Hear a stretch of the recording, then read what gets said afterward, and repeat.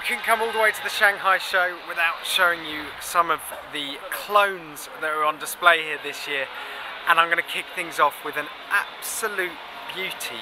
It's called the Lamb Wing, and I'm going to give you about 3 seconds to work out what it is, and I don't think you'll even need that. There it is in white. Yes, that's right, it's the Range Rover Evoque clone. We've got a lovely lime green one over here and one over here finished in sky blue. I have to say, it is absolutely shameless. There are clones that are kind of on the edge and have elements from different cars, but this one is just an absolute dead ringer for the Evoque. If we take a look inside, it's quite interesting. Pretty nasty. Those leather seats look quite well used. That wood looks like something from a sort of 1970s dressing board. And that screen, well, it's big, but I doubt it works. Well, at least it's cheap.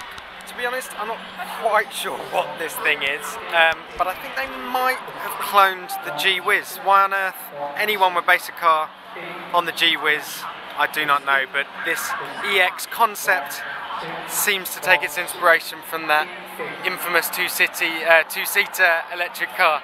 And you've got to see this absolutely beautiful piece of advertising there with the robotic dragon on the bonnet. They are admirers of the booming British car industry over here in China, because I've just spotted this, and yeah, I won't give you long to guess what it is. It looks exactly like a Range Rover, except with a few choice details like some beautiful chrome detailing on the front grille.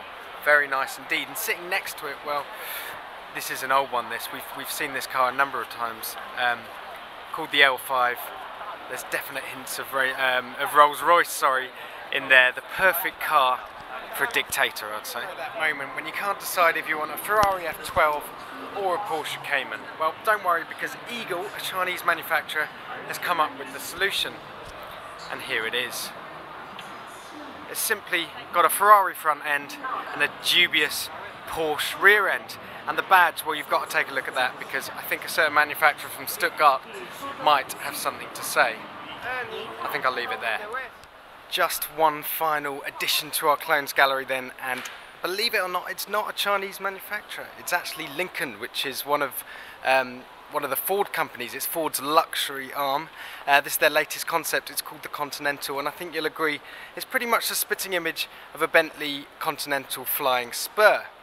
You can see these rear wheel arches and the way the bootlet wraps around. The interesting thing about this is Luke Donkervolt, the head of design for Bentley, actually went straight on Twitter when he saw this car and called out Lincoln, saying, "How dare you copy my design?" And now I've seen it in the flesh, I think he might have a point.